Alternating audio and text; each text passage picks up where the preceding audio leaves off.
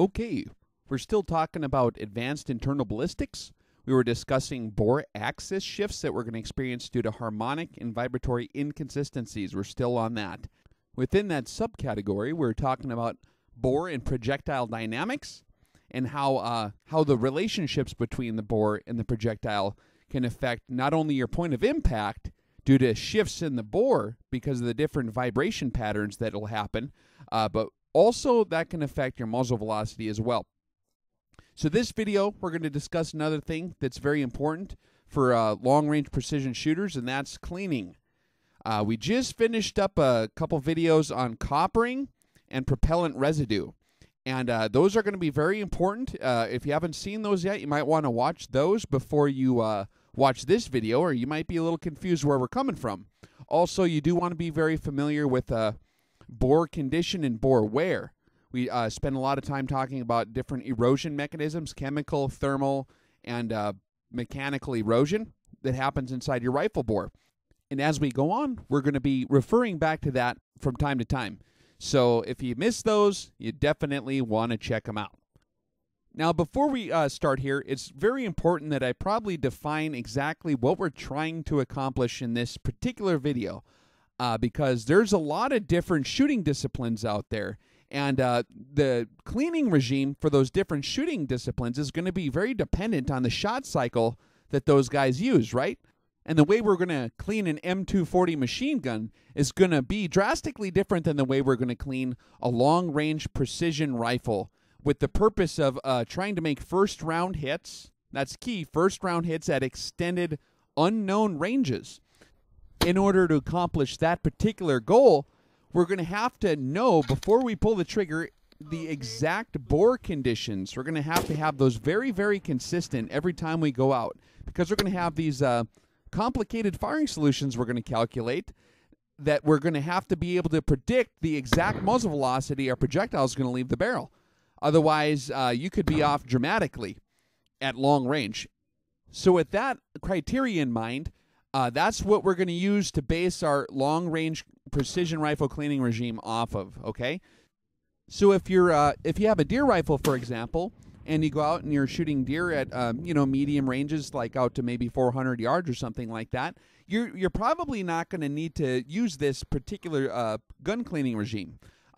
Like I said, if you're using a AR-15 or something for 3-gun competition, you definitely are going to have a different cleaning regime. So I just want to stress that point so that we're all on the same page here before we get started. Okay, so I'm going to go over these 4 main points, and then we're going to talk about different cleaning equipment and how they relate to those points. And then I'm going to actually go through and we're going to discuss bore break-in. And then finally, we'll get into the long-range precision rifle cleaning regime and how to take care of your bore in one of these rifle systems in a way that's not going to throw you off every time you go out in the field. Okay, so let's get to it here. Now, there's a lot of different ways that you could effectively clean and maintain your rifle bore for the purposes we're talking about. So it's going to be very, very hard for me to cover them all. So what I'm going to do with this main points part of the video here that we're just about to go over is communicate what exactly we are trying to accomplish in our rifle bores for this purpose, for our shooting discipline of extreme long-range shooting at unknown distances, okay? So I'll just go ahead and read all 4, and then we'll go back and look at them in greater detail individually. First thing we're going to try to accomplish is we want to keep the bore as consistent as possible from shot to shot. We don't want to change it any more than is needed. The second thing is we want the bore to be in a state of coppering and powder fouling equilibrium. I don't know if you remember like what we talked about earlier. We want that equilibrium. The third thing is we want to minimize bore erosion so that we can increase our barrel service life. And the fourth thing is we want to avoid damage to the bore, obviously. Okay, so let's look at this in greater detail here. What do we mean by we want to keep our bore as consistent as possible? Like we talked about earlier, it doesn't take very big of a difference inside the bore to totally change that pressure curve, and that can consequently have all kinds of stuff that goes on It's going to change your point of impact from the vibration differences, and it could change your muzzle velocity. So differences in the bore from, shot cycle to shot cycle. I'm talking you go out 1 week and you go out the next week. If you change your internal bore conditions, the dimensions particularly, how much friction you got between the bullet and the bore, the more you're changing that, the worse off you're going to be, because it's going to be really hard to get a bearing on exactly what kind of trends you're building up. There's already enough variables going on with this long-range shooting that, there's going to be multiple things playing off each other, and you want to keep the rifle system as constant as you can. Like a laboratory, you want to keep these things, you want the rifle bore to be a constant, if it's possible. Now, unfortunately, on a microscopic level, from shot to shot, you're going to have erosion pretty much no matter what you do. So it's going to be real hard to keep it a constant, but you're going to want to keep it as consistent as possible. So you're not going to want to change things up in there if it's not necessary. Now, we did talk earlier about the modern powder recipes and the propellants, and in the chemical bore erosion video, and that's very important to understand. Now, this cleaning regime we're going to be talking about here, that I'm going to recommend you guys kind of adopt, is not going to apply to really old propellant recipes, like, for example, or particularly the primer chemistry. If you have really old ammunition, if you're shooting antique military rifles and you've got like World War II surplus ammo, this cleaning regime is not going to work. You're going to just have to go through and be very, very aggressive with your cleaning, and make sure you get all that stuff out of the bore every time you park the rifle on the shelf. Otherwise, the mercury fulminous, particularly, and some of the other gunpowder recipes were pretty nasty back in the old days. So if you're shooting ammunition that's like way older than you are, you probably want to make sure that you clean it every time. This video will be talking about modern ammunition, stuff that is being manufactured currently, particularly in the last 25 years. So like we talked about in the last couple videos, most of these cleaning regimes that you're going to hear about were established at a time when the residues that are left inside your bore from the powder, and particularly the primers, were very corrosive. But with modern stuff, it's not going to be a problem for the most part. So we're going to want to keep it as consistent as possible. Now, you're going to have to keep in mind all the different erosion mechanisms we talked about, particularly mechanical erosion.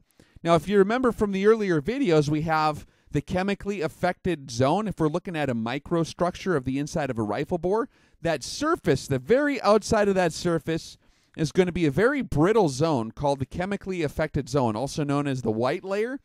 And if you remember from the video there, that's basically what happens chemistry-wise. You get all these different elements basically jammed into the structure of the steel, and that makes for kind of a brittle steel. And what happens is it cracks over time, it starts flaking, and that weakens it. On top of the chemical erosion, you have the thermal. There's like a thermal shock that happens every time you shoot. You have instant, 3,700 degrees Kelvin of hot gas going through your entire bore, and that can heat up the surface of that steel really hot above the austenite phase, which embrittles it, okay? So that on the very, very surface layer of your bore, you have an embrittled zone of steel. A lot of it's not the steel that it started off originally being. It's changed its composition, and the thermal shocking has made it even more brittle, okay? So that's something you need to be aware of. That's why mechanical erosion does happen so rapidly in a rifle bore. If you think about it, you only have a couple seconds of service life. If you figure out how much time a bullet actually is flying through the barrel, it translates to a few thousand rounds, but the amount of time is actually only a couple seconds worth of friction going on in there. So it's not really it's a real harsh conditions inside there is what I'm trying to say. So that you need to be aware of that. And the mechanical erosion that you have is talking about that.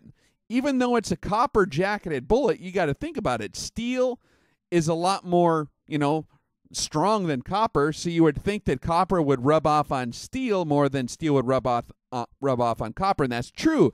But you still have, that's why bore erosion happens, is because that embrittled zone of the steel is being rubbed off even by copper. So you got to keep that in mind, that even a copper brush, right? You're using a copper or even a nylon bristled brush. You have that white layer and in the chemically affected zone in particular, that's very, very brittle. It's not strong like steel, the original steel structure was. So even a copper brush is going to remove that mechanically. So every time you pass a copper brush through the bore, you're accelerating the mechanical erosion mechanism, even more so in a lot of ways than you would be with a rifle bullet. And also a rifle bullet is very consistent in how they pass through the bore from shot to shot. I mean, you got the rifling, kind of stabilizes it, and it's going to be a lot more consistent than your arm is going to be ramming a rod down the barrel. So, and you have the bristles. It's each individual bristle is going to dig into the microstructure of a bore in a different way than a smooth copper jacket would. So there's a kind of a big difference between a copper brush and a bullet. Now, a bullet is very tight on certain regions, especially where it's engraved into the rifling. So you have a lot more friction there, that's for sure. I'm just saying the level of consistency is a lot different between a bullet and a rifle brush. Even a copper brush does remove material from the bore, material that used to be good steel, but has been embrittled by these erosion, particularly thermal and chemical processes. So if our goal is to keep our bore conditions as consistent as possible for our particular purposes, this isn't going to matter significantly in other weapon systems. You got a 50 caliber machine gun or something, you can go ahead and clean that out, and you're not going to notice because obviously you're not holding it to the same precision standards that we are. But in a precision rifle at extreme range, we're talking over 1,000 meters, on small targets particularly, you will notice a significant point of impact change every time that you clean your bore. And you can even see this at 100 meters sometimes on paper if you're measuring it, but particularly at long range, because then you have a muzzle velocity variation mixed in there as well, which can tremendously affect your vertical dispersion, depending on if it usually slows the bullet down a little bit, actually. And the reason for that is when you reduce the friction, and when you increase the bore diameter by removing material from the bore, there's less gas pressure. It doesn't seal that bullet as well. And so your pressure actually goes down a little bit, and that's what translates to the lower velocity. So it's a little counterintuitive. It works kind of the opposite than what a lot of people think. So we want to keep the bore as consistent as possible. That's very, very important. Every time you clean it, you're going to change the frictional dynamics between the bore and the projectile enough to cause a point of impact shift. So we're going to have to figure out how we're going to, because you do need to clean your bore. I mean, there's going to be times when you're going to have to clean it. So we're going to have to figure out how to get that to where we can predict where it's going to change the point of impact, or how to get the bore back up to those same conditions that it was before we cleaned it, as close as possible.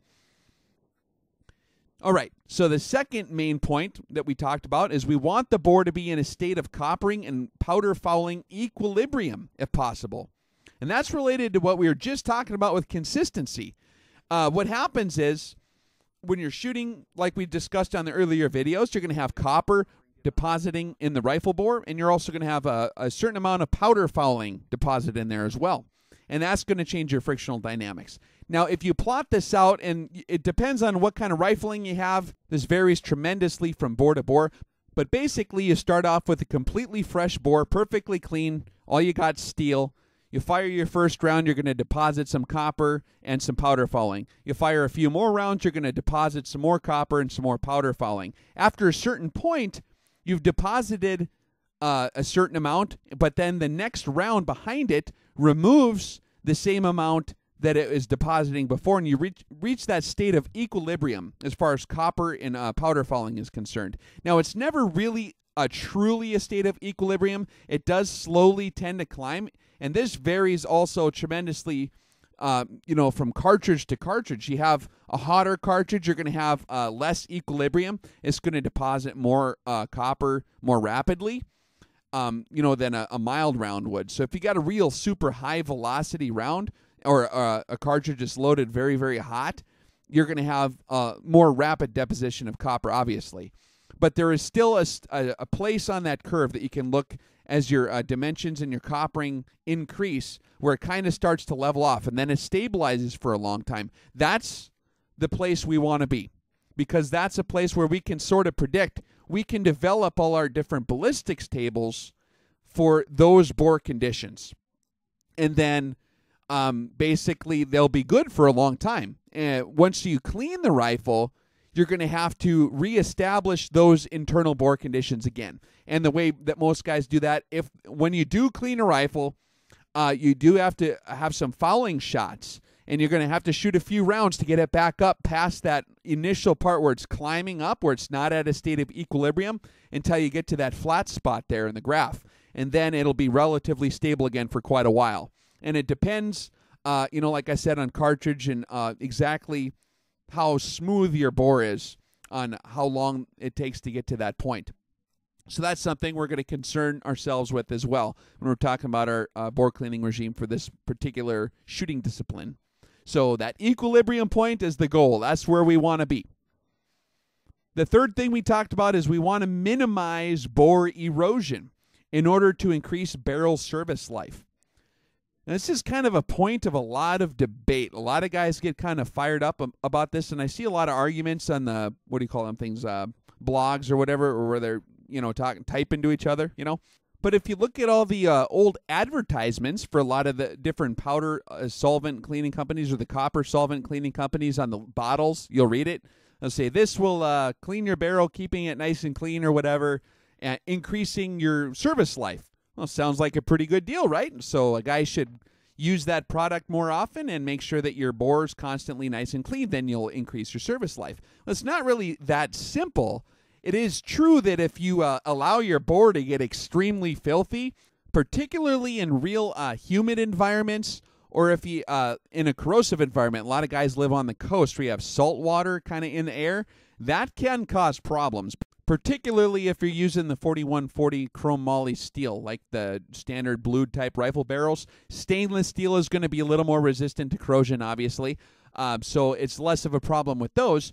But it is true that if you have a lot of carbon in particular, from the propellants and stuff built up in there, that can attract water. And there's other corrosive elements, like we talked about in our chemical bore erosion video, that can really accelerate corrosion. And corrosion is a bad thing. That really embrittles your steel, and that doesn't help at all. But you got to keep in mind, like we just said before, that most of these corrosive properties of these propellants in particular are misunderstood because the modern recipes have changed tremendously. I didn't talk about it in a lot of detail, but most of these gunpowder recipes, like the new gunpowder recipes, have a lot of nitrogen produced when they're burned. And nitrogen actually acts to preserve the steel in the bore quite well. So sometimes the powder fouling is actually more protective than it is corrosive.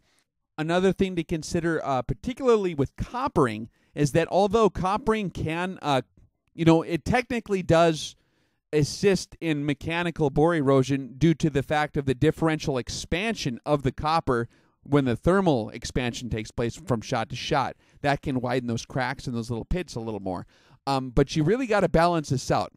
You got to really look at the microstructure and determine which of these erosion mechanisms is going to have the most negative effects on a rifle bore. Is the copper deposition in our bore going to cause more problems than a brush would when you're ramming a brush down the bore to clean it? Or is the powder falling residue going to cause more of a problem chemically than the bare exposed steel would because it's being embrittled by thermal processes? Or is that chemically affected zone actually acting to insulate the steel in the bore from further erosion? These are all things we need to consider when we're discussing minimizing bore erosion. And another huge factor that's not really discussed as much when we're talking about minimizing bore erosion has to do with your shot cycles. How many rounds are you going to fire at a time in one sitting? Now, for our purposes, long-range precision shooting, you're going to take one shot, possibly two, and then you're going to relocate, or you're going to be done for the day. You're going to get whatever it was you're trying to get, right? So we're not talking about a battle rifle like an M16, an M4, an M60 machine gun, something like that. We're not talking about that kind of heat erosion. I suppose if you're shooting varmints, you might take a lot more shots from one sitting, But there again, you're probably going to be using a bolt action, or even if you're using a semi-auto, you're going to be making aimed shots, and you're going to have more time in between those shots to cool. So a lot of this barrel life, a lot of guys ask questions about what's the service life of a barrel. That depends tremendously on how rapidly you fire, for how much time do you have in between shots. That can have a huge effect on barrel life. Another thing that has a huge effect on barrel life is how hot your cartridge is loaded. We'll talk about that more in reloading. But if you got real hot loads or a real high velocity cartridge, your barrel life might be significantly reduced. If you got a lot of overbore, like a 264 Magnum, those things are kind of infamous for having kind of short barrel lives because they have a tremendous amount of throat erosion. Just a lot of gunpowder burning through that little hole. You know what I'm saying? So it's kind of hard to give to quantify an answer for service life. And I'll tell you though that from my own experience at 243 Winchester, I've put a lot of rounds through my Ruger M77 in the last 12 years, and it's still going strong. I've went above and beyond the maximum life expectancy of that bore. And what I've done is I've actually minimized my bore cleaning and only cleaned at times when it was necessary to clean the bore. And we'll show you in a minute how to determine when those times are. But if your goal is to minimize bore erosion, we don't want to be introducing that mechanical erosion mechanism, which is our brush, to the bore unless we have to. Now, bore erosion due to cleaning, it's important for me to stress this too. Bore erosion due to cleaning can be minimized if you're doing everything correctly and if you're not using any real aggressive or abrasive type solvents. And that's we'll talk more about that in just a minute when we start talking about cleaning equipment. So if you're cleaning your bore correctly, you're going to minimize these problems. And that leads us to our fourth main point, which is we want to avoid damage to our bore. That can cause tremendous problems. That's probably the primary cause to premature bore failure in your service life. If your bore wears out in 1,000 rounds or even 2,000 rounds, it's probably because you're wearing it out through improper cleaning techniques. So we're going to discuss different cleaning equipment and how to properly use it. When we do go through our actual long-range precision cleaning regime here, we're going to primarily concentrate on things that you don't want to do because your bore. You can do 100 passes through your bore with a brush, and it'll cause less erosion and damage than it would one time doing it improperly. So that's something that we're going to really go through. A lot of times guys make blanket statements when this topic comes up, and they talk about how cleaning a rifle bore can wear it out much more quickly. And what's really going on, what they really mean by that is that you can wear out your rifle bore much more quickly if you're cleaning improperly. If you're doing everything correctly and you're not using like abrasive solvents, you're not going to really have these problems. You still are going to introduce that mechanical erosion, but it's not going to be near to the same degree that it would have been if you were doing it incorrectly. And we'll discuss that in a minute. So when we're talking about minimizing bore erosion or avoiding bore damage, it's really over-cleaning or improper cleaning techniques that are amplifying the mechanical erosion of the bore. If you're doing it properly, you could clean your rifle bore every time and you really won't have any problems. But the situation really arises the more often you do clean your rifle bore, the greater the possibility is you could screw up and you could ding your crown, or you could have something misaligned and you could rub on the sides and cause damage that way. Now, we are going to clean our bores, but we want to make sure that we do it very, very carefully. That's kind of the heart of your rifle system there. If you screw that up, the whole thing's pretty much going to fail. It's not going to work very well. So we need to consider some of the most vulnerable areas inside a rifle bore if we want to establish a wise bore cleaning regime here and make wise decisions on how to use our equipment. So there's 3 areas we're going to talk about. The first one is the crown of the muzzle, and then we're going to talk about the throat region, and then we're going to talk about just the rifling in between those 2 areas, okay? The crown of the muzzle is the very end of the muzzle. The crown is going to be the last thing that your bullet rubs on its way out the bore. So if you have any little tiny dings or inconsistencies or anything change at all at the crown region, you're going to have a total different signature of gas flow as that bullet is exiting. For example, if you get one of those little corners on the rifling or one of them edges that's just even slightly damaged, even a tiny amount, or something that gets snagged or something on the way out, it's going to really torque that bullet goofy on its way out the muzzle. And you could have a gas jet that's on one side of the crown that's a lot heavier than it was before, and that could disproportionately kind of give it that last push on the way out, and that could introduce a lot of problems that we'll discuss in external ballistics video. So a very, very sensitive area. That's probably the part of the bore that you want to be the most careful with, because it's the easiest part to damage. It's it's right at the tip of your barrel. It's close to the outside. Especially if it's not protected by a muzzle brake or by a flash suppressor, something like that. It's easy to ding. If you're transporting your rifle, for example, in a vehicle, a lot of hunters like to keep the muzzle kind of against the floor there. You got to be really careful. That's a bad idea for a number of reasons. You're going to have all kinds of sand and grit and rocks on the floor of a pickup truck, right? And if you got your muzzle rubbing up in there, a rock is going to definitely scratch or bung up your crown pretty bad, and that's going to cause major problems. It doesn't take very much to completely destroy your accuracy potential of your rifle. And this is an area of the bore that is very susceptible to damage due to improper cleaning as well. A lot of different places train people to clean a rifle bore by inserting a rod down the muzzle, from the front end first. And that's kind of there's some argument as to different methods of doing this. Now, it is possible to, effectively clean a bore by going that route. It's just very dangerous because if you have any kind of rubbing on your way in there, and you got to think about it, even a copper bristle brusher is going to usually have steel on the middle. If you even touch that crown on your way in, that could cause problems. So you got to be very, very careful when you're inserting it. And I'm going to recommend just cleaning from the breech to eliminate that whole problem. If there's any part you want to be careful with, it's the crown.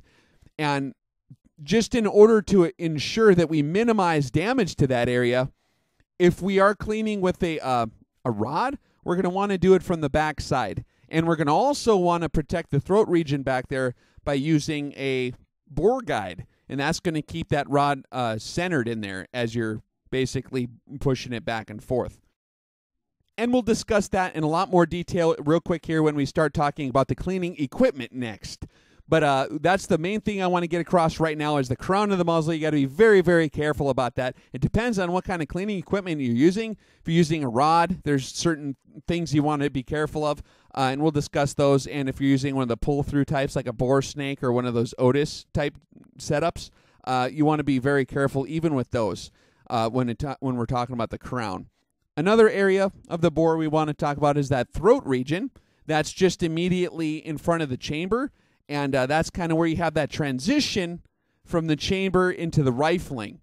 And that's going to be the first spot, for example, if we're cleaning from the breech with a rod and you're not using a bore guide, you're going to be ramming that rod into the throat, and it's going to rub on the sides there, and that's going to act, the throat is actually going to act to be your aligning tool. And even though your rod is not, we're not going to use steel rods. That's going to be a bad idea. Even if you have a coated rod or, something like that, an aluminum rod or whatever you're going to be using, we just talked about how there's embrittlement of the steel. So it doesn't matter that you're using a coated rod. You still have very, very brittle steel, particularly in the throat region. Now, the throat region is susceptible mainly not only from its position, but primarily because that's the region with the most severe thermal erosion. It's immediately adjacent to the chamber. I mean, it's right on there, right? So that's right next to where all the initial part of the powder burn is. So your temperatures and your pressures are extremely high in that region. So you're going to have a lot of expansion of steel coupled with the embrittlement of steel due to the thermal processes primarily in that particular region. And that's going to cause accelerated erosion. And we can look at this picture again. We showed this before, but this is basically representing the areas in the bore on the graph on top, and on the bottom it's just showing where we're at on the bore, but the areas within the bore that have the most erosion taking place. And you can see that on the graph there towards the throat region, you have a huge amount. And as you get in towards the middle of the rifling, it's lower. There still is erosion. And then at the transition from the rifling into the air, at the crown region, you do have a little bit more erosion again. So that's just something to take a look at. So the throat region already has a lot of erosion going on. You don't need to help it along. Usually when a bore wears out, that's basically what did it in, is that throat erosion got too far, and it'll erode up to a ½ inch or more. Or, you know, at a certain point, the erosion has removed enough material to where when the bullet exits the case and tries to enter the rifling, there's so much room, and depending on how it's eroded, that thing can get real crooked during the engraving process into the bore there, and that'll cause some pretty good problems. And we'll discuss that in more detail when we talk about external ballistics again. So the throat erosion is definitely already an issue. You don't need to help it along by improper cleaning techniques. So we'll discuss those techniques when we talk about the different equipment. And the regular rifling is relatively safe from improper cleaning, because once the brush is in the center of the rifling, it's relatively aligned. And unless you're really doing something goofy in there or using some kind of abrasives, you're probably not going to risk a whole lot of damage to the middle part of the rifling. It's that crown region and the throat region that we're going to have to watch like a hawk.